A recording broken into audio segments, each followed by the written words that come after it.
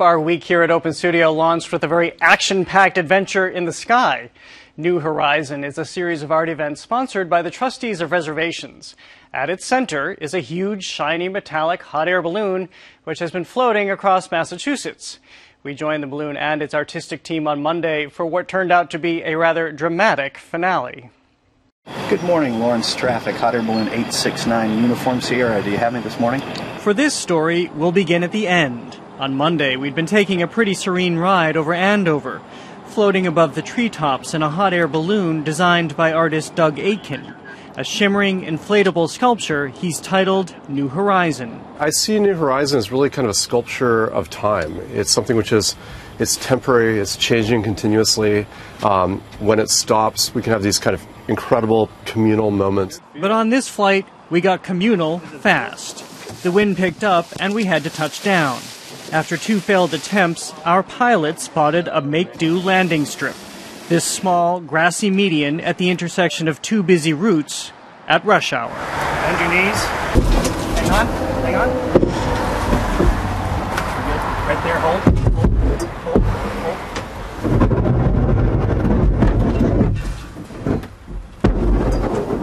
hold. Suddenly, New Horizon was on the ground, its silvery skin collapsing in a tired exhale.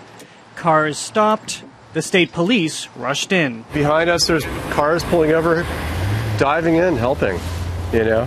I think it's just, it's miraculous. We had an exhilarating landing.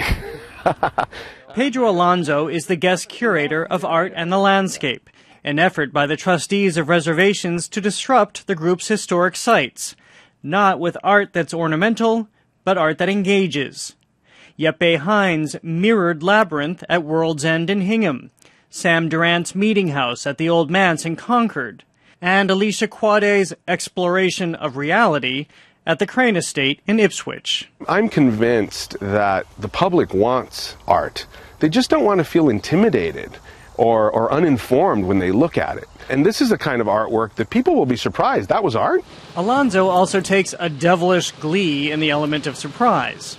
Remember the photograph that mysteriously appeared on Boston's former Hancock Tower one day? That was Alonso teaming with French artist J.R. They did it again 2 years ago, installing an image of a child peering over a Mexican border wall into the U.S. That kind of surprise is, for me, much more valuable than a programmed event. Well, what does it do to plunk a sculpture down in the middle of rush hour traffic, literally in the middle of rush hour traffic? Oh, well, first, people take notice.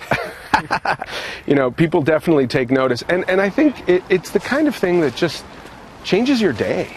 You're going to think very differently about how your day went. In a world where everything is so homogenized, it's so repetitious, you know, we need disruption. We need moments of kind of a crack in our daily reality. Hundreds of feet up in the air before our sudden landing, artist Doug Aitken says when Alonso commissioned him to create a piece for Art and the Landscape, he knew zero about hot air balloons. So he used the idea of the classic American road trip as a point of departure. It's kind of baked into our DNA, this idea of the other, this idea of disappearance, or kind of moving into the landscape, a landscape that we don't know. You know, I think there's an aspect of this project that's intensely physical. I couldn't have said it better than that sound. The California-based artist and filmmaker is a big thinker and creator. He's animated an entire Manhattan block with his piece Sleepwalkers.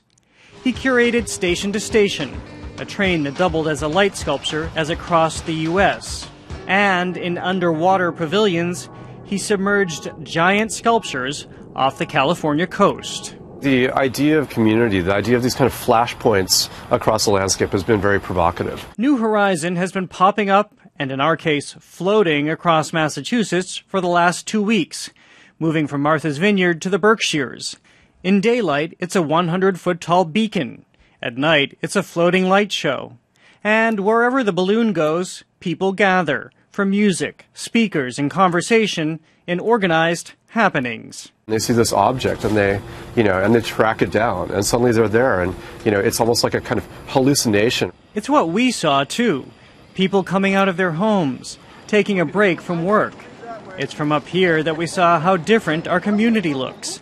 In the lushness of summertime, Massachusetts presents as a veritable rainforest. Those moments, when you have a kind of awakening, when you really kind of see the mundane and it becomes vital and fresh and real again. And New Horizon reminds us that a lot of life, nature, fate, it's all out of our control.